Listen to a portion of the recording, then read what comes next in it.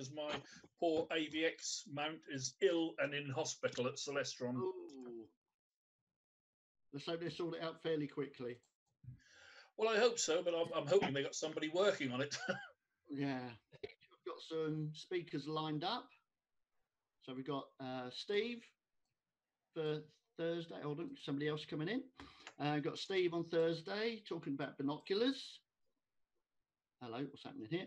Then we've got John Spencer on the 7th of April, was one of the team who worked on New Horizons, exploring Arakoth. So he's hopefully going to give us some inside information on all that.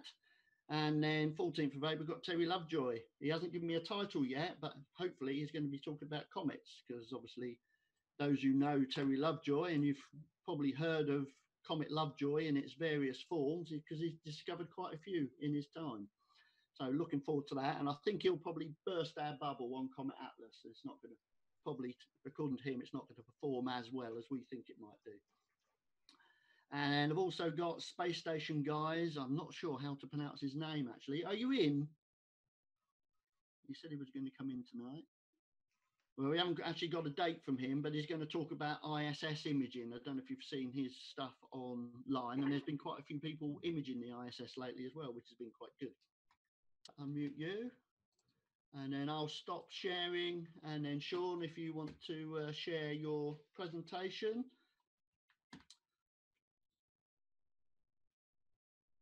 Okay, Shaun, I can't hear you at the moment. All right. Okay. All right. Okay. Well, hello, and thanks for everybody to come and have a listen. I'll just talk about a little bit about Milky Way.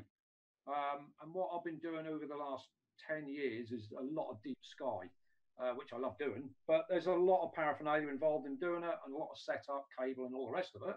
And I spent hours and hours doing it. And I was kind of missing out on looking up at the sky at the same time. So I thought I'd have a go at capturing the Milky Way, but just do it simply. You know, in other words, with a camera and a tripod, no tracking, nothing complicated, just to go out and see what I can do. So I'll just give you an idea of the planning and the process and some of the camera settings and things like that that I used and to get me where I've got with it now. So I'll start with the obvious things, and that is the Milky Way itself. Using the planetarium, everybody knows about using them. It sounds obvious, but the Milky Way comes up at different times of the year, and I was quite interested in getting down to Sagittarius and seeing that sort of structure up to Cygnus. So you know, using the planetarium is a great guide from wherever you want to go, whether it be at home or abroad or anywhere in the country, to see what the sky is like from that point and at that point in time. Because you can run it forward and see what time the Milky Way comes up. So that helps you plan for your for what you want to get, and what sort of landscape. If you're interested in landscapes as well, you might want to get something, the Milky Way positioned around something. So the planetarium there is a very vital tool for planning that operation. This one's Stellarium. I mean, there's others, of course, but Stellarium does the job very well. The other thing I use is well, this one's TPE for Android, and that's very useful. That gives you the angles of the sun and the moonrise. It gives you astronomical darkness each day and all the rest of it, and you can place that anywhere in the world at any time as well, and get a representation of where you're looking. Now I don't know, you probably won't be able to see it on the screen, but you've got. If I show you this slide, it gives you an idea. You can sort of you can put it down somewhere, and it gives you a photographic, GPS representation of the area where you want to go to. Say, for instance, like there's a picture on here of Durdle Door. I want to get the angle and what time, darkness, and then use that with the planetarium to plan exactly how I want to line it up and where I want to get it. And those two things are very useful. TPE, I think, is a few quid on Android, but there are others. But of course, planetariums are free. So there's not too much cost involved in that. And that's a vital thing to help you plan. Because, as I said, I want to do it with a camera and a tripod. So to get there and do it, you've got to be as quick as possible with the rotation of the Earth, obviously. So you want everything. You want to know all what you're going into. You want to plan it all like a military operation. So when you get there, you can get the thing going. Especially if you're doing a panoramic, you need to do it as quickly as possible. So those two things are very, very useful. Which brings me on to the other bit of equipment, which is where a bit more money's involved, which is of course the camera. That's a camera I used to have, a 1000D. At the moment, I've got a 6D, and that's one of the cheapest full frame cameras you can get, and it's superb for catching the Milky Way. Very, very good. But this is the sort of thing I'm using, just a basic camera. A Canon 6D is my choice. Some of the sort of newer cameras are superb, like the 7D and others that have come since then. They're so good at handling noise, even though they're a crop chip, they're very, very good. But the 6D, being a 20 megapixel, I mean, the pixels are big, so there's a lot of, there's a lot of light gathering power in each pixel. So they tend to, absorb a lot of light. Also, that lets through a little bit of the hydrogen alpha. There's a little bit of a pass through there. But there's things to consider, and one of the things is all the sizes of the chips on each of the camera makes and what have you. You've got the medium format, which I don't do. Then you've got the 35mm full frame, which is what the old 35mm film cameras used to have. That was their frame. That's why they call it full frame. That's the size of my chip, the 35mm. The other one is the APS Canon and the APS-C, which is the Nikon. And that's showing you a different representation of each size of the chip. So, the bigger the chip, the better in the sense that you can make a longer exposure, which I'll talk about in a minute. And to put that in a visual, if you look at that one, that shows you the different sort of focal lengths on an APS-C crop chip and a full frame. So you can see the 14mm on a full frame would give you the maximum exposure you could roughly do would be about 30 seconds. But of course, you'd need an 8mm on an APS-C to get the same field of view, and so on and so forth. As you can see, when it goes right down to the bottom, I use a 50mm sometimes on a full frame, which I'll show at the end. And you can do 10 seconds. That's about the amount you can do. But you'd need a 35mm on a crop chip. So it's all, and this is all to do with static tripod kind of work, not so much with tracking or anything like that.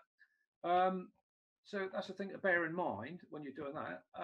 The other thing, the lenses, really, as good as you can get. I've got some prime lenses, and this chart just shows you a few of the lenses and their light gathering untracked rating. It says on the right hand side, and basically that's a multiplication of a few things in there to show you the actual light gathering ability of each lens. If you look at the best one is the 24mm f1.4. Now I use that lens, and it's superb. And the higher the number, the better light gathering power, because the more light it will get in, because of the focal length, the aperture, and all the rest of it. The amount of exposure time you can do with that maximum. And that happens to be the best one. In fact, I have to stop that down. I tried that at f1.4, and it is just almost too overexposed. So I sort of shoot at about f2, f2.8 on that, which is perfectly all right. Okay. Moving on to, because I like to sort of, talk a little bit about the settings. As I say, how I do it, as you said, Dave. It's not just about the picture. This is it, and I did that. It's about how to do it, and it's a basic idea, it's a basic method. I know some of you people obviously know these things, so I'm not, talking down, but I'm just giving you an idea of some of the settings, because when you're out there, you want to get it done as quickly as possible, as I said. So you want to know this sort of thing as a rule of thumb. So, the first thing is fairly obvious to most people, I think, is shooting in RAW, because shooting in RAW, you keep all the detail, all the information you take, you keep. It doesn't do any sort of processing for you, and you can obviously change the color balance afterwards and what have you. Because I tend to shoot in all white balance, and then when I get home and do nighttime stuff, I can change that down to about 4000 ISO, because that's round about where you want to be for the nighttime Milky Way with the DSLR. They're in that 3900, 4000. Okay, but you can change that obviously when you're shooting in RAW. You can change the exposure and everything. The shutter speed is the good old rule of 500, and basically what that means is, as I'm sure probably a lot of you know, that you divide the lens you've got into 500, and that will give you, as a rule of thumb, the maximum exposure time that you can achieve with a static camera before they start to streak the stars. And as I said, I've got a full frame camera, so if I use a 50mm lens and I divide it into 500, of course that gives me 10 seconds. If you've got a crop chip like the Canons, that's a 1.6. So you then got to divide that by 1.6 and so on, because it's all about the rotation and trying to achieve as long an exposure as you can without showing that, streaking stars. And that's all about light gathering, time of exposure. It's about getting as much light as you can within that chip, that you can do with a static camera, because obviously, as I say, I do some of this stuff's a public talk, so you have to sort of forgive me for this, but obviously we rotate and we've got the angle, so that's why we're doing it, because of the rotation of the Earth. I mean, it's a huge, you realize when you start using a static camera and a lens quite how quickly that does start to streak. So the rule of 500 is a general thing that will help to, I mean, you can experiment with all this sort of thing. I mean, 20 seconds is with a 24mm lens, as I said, that lens I've got on a full chip, I do 20 seconds as a rule, the rule of thumb 500 rule, and that works out perfectly well. But if you go 25, you can start to see it. But it's trial and error. But that's just a rule of thumb sort of thing. The ISO, well, that depends on the camera, and basically, pretty much as high as you can go, because with a longer exposure, that doesn't show up as much noise. And some of these cameras now are superb with dealing with noise. And the crop chips, the 7D, and the other ones that have come along are absolutely brilliant. I shoot at 3200 usually with the 6D, and I find that gives me the best result. But I mean, some people go at 6400, some go 10,000, and do a bit of noise reduction at the end. But you don't want to be putting noise reduction. You've got that setting for nighttime noise reduction on the camera, which takes a dark frame. Well, that's taking too long, so you don't want to be, you don't want to use that, because you want to get, if you're doing a big panoramic, you want to get it done as quickly as possible. So I tend to sort of stick with 3200 on that camera. But again, it's trial and error. So you can try it with each camera and see how far you can push it. But as I say, with the longer exposures, they tend to handle noise very, very well. Well, all cameras now, particularly, really. In fact, I've got a friend who's got a Fuji. I think a Fuji, or I think, or Pentax, I think, actually, and that's actually got a sensor on it that apparently has got a GPS, and that will slightly sort of tilt within the camera body to do a bit of rotation. And he's had exposures, I think, of up to 90 seconds on a static camera, which is quite amazing. But I haven't got that one. So aperture settings, well, as I said, obviously the lens you want, if you're going to do Milky Way, your wide field lens, because you're going to get more in, but you want as lower as f number as you can get, obviously, to let more light in. And I typically go, I've got the 50mm I've got goes to f1.4, and I can shoot that about f2, and that's lovely, no vignetting or anything, and that's the Sigma. It's a lovely lens. But the Canon, the 24mm, although it's f1.4, as I said, I tried to shoot at f1.4, and it's just too much, and there's a lot of vignetting. I tend to stop that down to f2.2, f2.8. So ideally, you want as lower aperture, as you can. My first lens was the Rokinon. That's the American word. I can't remember the other. The Samyang. That's it. The 14mm, and that was an f2.8 manual lens, and I used to shoot that wide open with no problem at all. So that's a superb lens.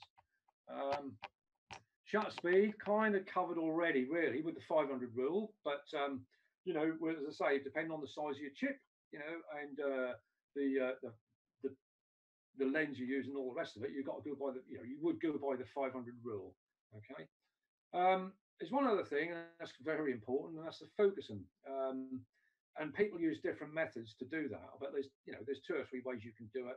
You can either do a picture during the daytime of a very an object very, very far away, infinity, and find the focus point there and mark your lens. But ideally, you want to go in the field and focus on something bright, one of the brighter stars, or the planet if you've got Venus or something like that.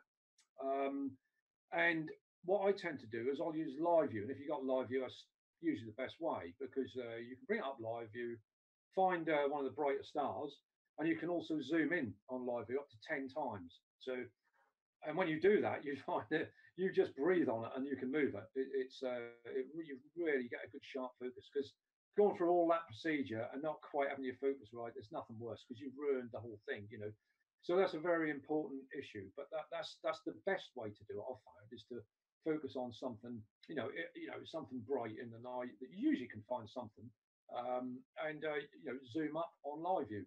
and then obviously lock the lens down on manual focus, because that'll never focus anyway. But so that's a very, very important thing. I'll just keep the eye on the time. We're doing okay. So without further ado, I'll go through some of the pictures that I've gone through during the time. And this is a beautiful place in Suffolk that I go to. One of my favourite spots. This is 2 or 3 years ago. Well, about 4 years ago. Now this is a raw frame with nothing, nothing done to it at all. And you can see there's not much light pollution at all. Very low at distant sort of areas there. You can see the little sodiums as they were then. But you can see the structure of the Milky Way already. I think that was my 24mm lens. So that was a 20-second exposure. So without any processing or anything like that, you can see that you're getting quite a good Milky Way with using that method.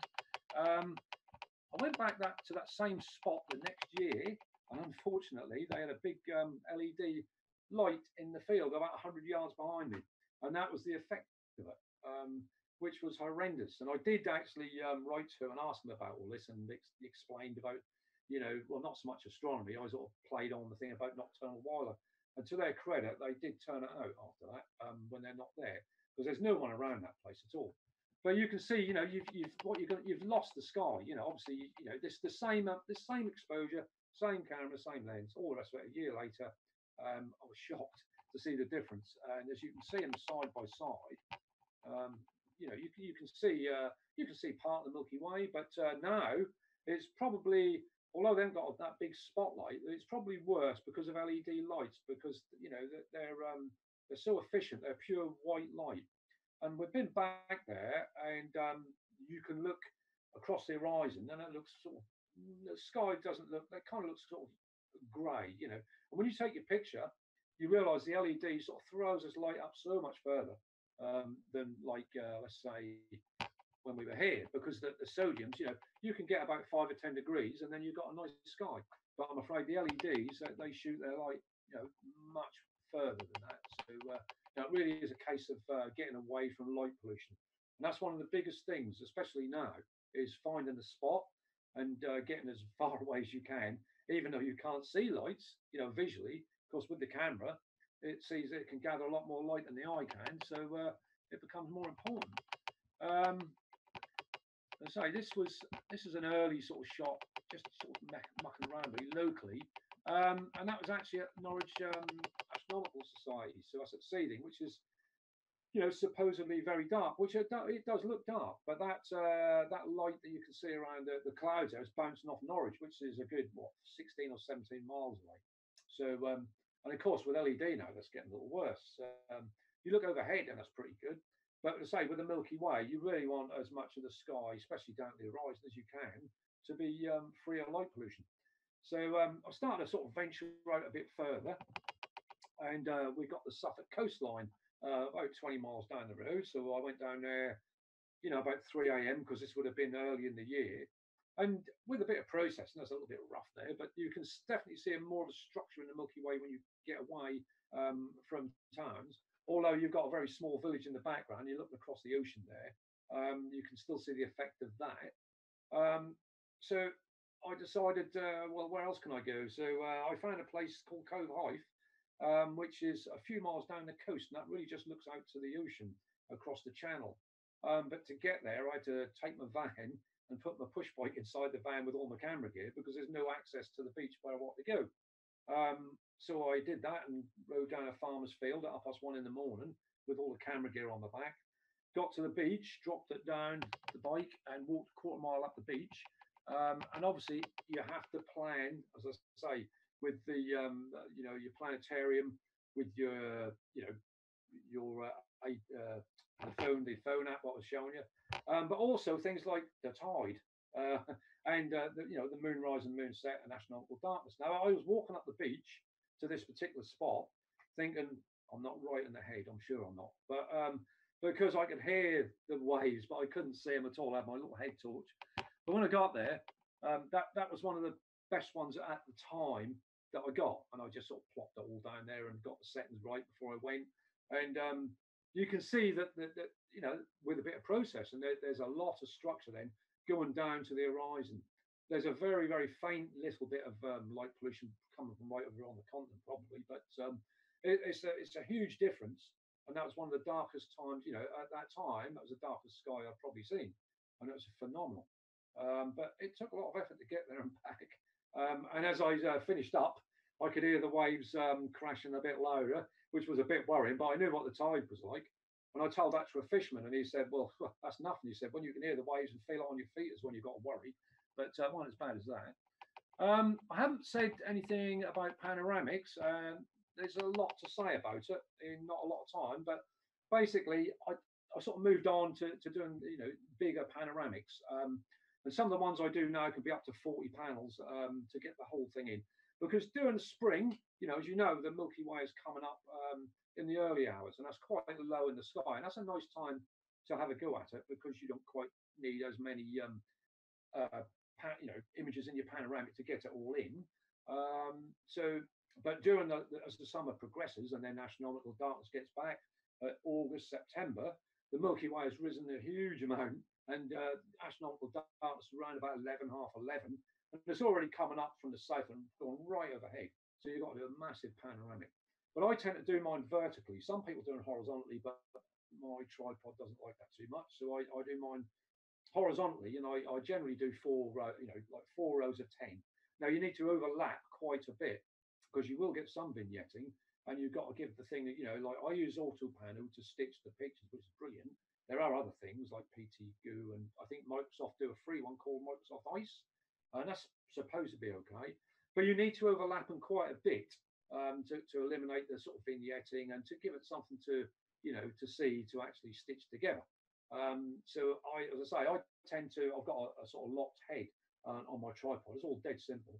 And I'll get my first picture, I'll be right at the end where the Milky Way is coming up. But I'll go further than I have to, because you often find you've got to crop out quite a bit. And I'll take my first image, say 20 seconds with the 24 lens.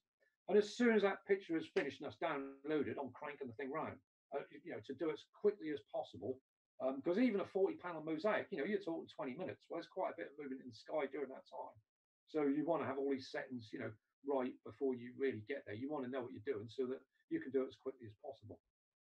Anyway, so one of my first early panoramics was from, again, the place where I go in Suffolk, which is a lovely then dark site. That was an early panoramic.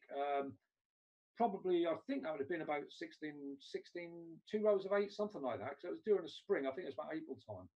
And you might be able to see in the shadow there, there's me and my wife sort of gawping up at the sky. She never usually comes to me, but she did this night. And I'm sort of focused on taking pictures of the Milky Way. And she's saying, I can hear something. I can hear animals. I can hear this. And I'm going, no, you can't hear anything, because I'm focused on what I'm doing. And she kept saying, I can hear things. I can hear things. And I was saying, well, just hang on a minute. And at the end of the exposure, I said, I'll have a look when we finish the exposure. And I heard a little grunt of something like that, pitch black. And as the exposure finished, I sort of shone the torch out in front. And right in front of us was 6 cows stood there looking at us chewing grass. Well, she jumped out of her skin and she hasn't been since. So, but you're getting some funny situations doing this sort of thing. But as I say, planning is all important. Going a bit further, this is one of the first of the better ones that I got, which was Haysborough Lighthouse. And that was, I think that was a 16 panel mosaic, and that's in early April. So it would have been, sort of this time of year, really. And that's at the optimum time, which was about 3:30 a.m., when it just clears the lighthouse. And something like that, so having your picture is just great, a nice lighthouse to just sit underneath the Milky Way. And again, this was with an old Samyang 14mm lens. So I think these were 30-second exposures, 2 rows of 8. And over here, I thought, this is just a small campsite with a few sodium lights. I would think now, if they got LEDs, you'd get nothing like that kind of structure. You can process and sort of get it down, but what you can't do is you can't get what that sort of where that light, you won't get the faint Milky Way stuff, once that's on, because obviously the magnitude of that is far greater than the Milky Way behind it. But that was one of with the planning and going out there in the field, doing it as soon as possible, you can start to do. That weren't lit specifically, but of course with the camera, there's often stray light around somewhere, and you'll be surprised at the amount of detail that you can pull out. Some people use what they call a light cube to light the foreground.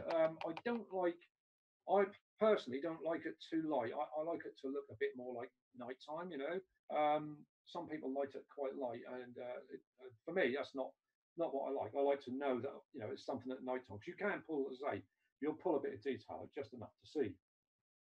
And then you can see Andromeda. There's often sort of a slight auroras going on, this and the other.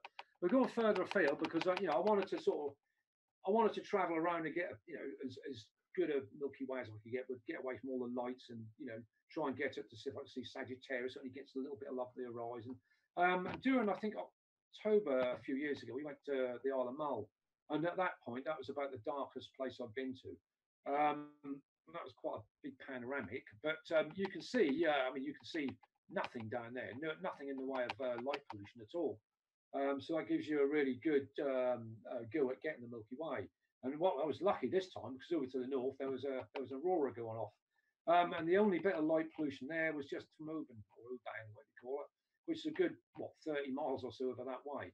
But it just shows you what happens with light pollution. But at that time, this was the best place I've been. Very, very dark skies, very little light pollution whatsoever.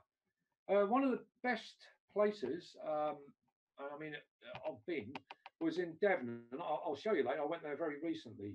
There's a place called Start Point, and that's right off the south coast there, near Knightsbridge and Dartmouth. And because the Milky Way is coming up south, southwest and that kind of part, you're looking directly across the Atlantic Ocean, and because you're as far south as you can get, you're seeing a few degrees more of the Milky Way, and that's really as good as you can do. In this country. So by using that method, I went to there, and this was one of the pictures I got from there. Now, that shows you how much more you can get in if you've got a truly dark sky. Now, this was very early September, and that I happened to walk past there. There's a car park to the right, and as I was coming back, I just see this popping up in this little valley there, and I had to stop and picture that because it's pitch black. That's looking straight across the Atlantic, no lights for 3,000 miles. So, and I really didn't have to do that much processing and whatever to pull that out. And you can see a little bit of the grass is lit up there, which was very nice, because the thing with this hobby and going to strange places and out of the way car parks is you sometimes bump into people with, let's say, different hobbies, which happened on this night. And I knew there was a couple of cars in a car park, so anyway, I went and got my pictures, and I had a big high-vis jacket on, my red torch, my camera, and I plopped the camera down there and started clicking away. And I think these people in these cars must have heard me, and they came to explore, and they used their torch to light that there. And I thought, oh, that's nice, they lit the grass for me. And as they turned round to see who was there, I stood up and went, hello. And I've never seen people run away so quickly when they saw me there with a camera. So I don't know who they thought I was. But that's some of the things you actually can bump into on your journey. So, just to be prepared. One of the other good places I've been was Durdle Door on the south coast at Dorset. And this one, as I say, I've never been to these places before, but using that TPE on my phone and looking at satellite imagery, you can drop it right down to ground level, and you can tilt it as if you're looking across.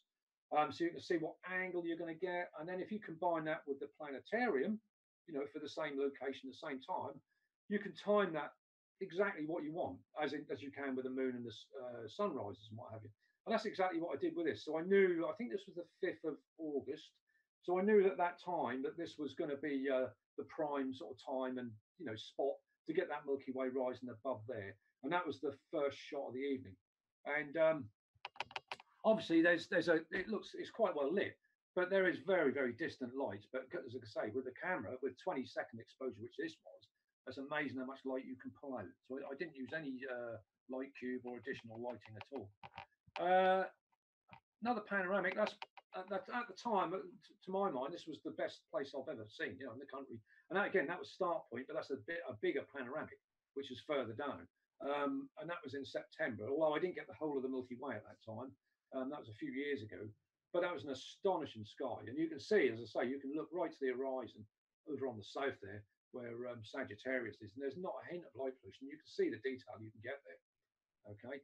Now, 2 years ago almost, we were very lucky, me and my missus, and we booked in 2 weeks to go to New Zealand, the South Island. And I very, very carefully planned using those apps and what have you, exactly where I want to go, where I want to be, at what time, and all the rest of it. And I picked the time of the year when the moon was out of the way, which my wife said, "Are you planning this around astronomy?" I went, "No, no, no, no." And but I did. We had a new moon on this particular night, and I got as far south as I could, which I think was 44 degrees south, in a place called Hooper's Inlet. And New Zealand skies, it was were amazing. And using the techniques that I've been using, you know, I knew where I wanted to get.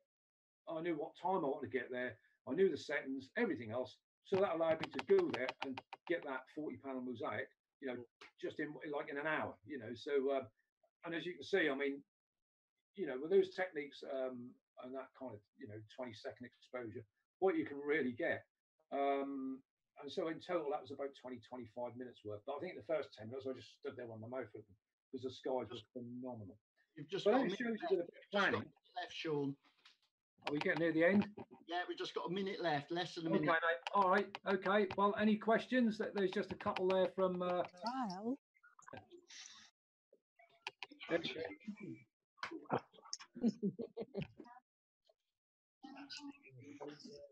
just get my head. Mother. Anybody?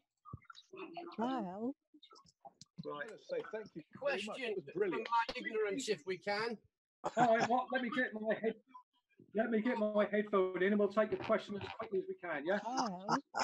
Question. You said the 500 rule Yes. divided by the focal length of the lens. Exactly. I've got one of these nifty 50 mils. How do I find the focal length of that? You've got a 50 mil, did you say? Yeah. Well, that is your focal length. You've got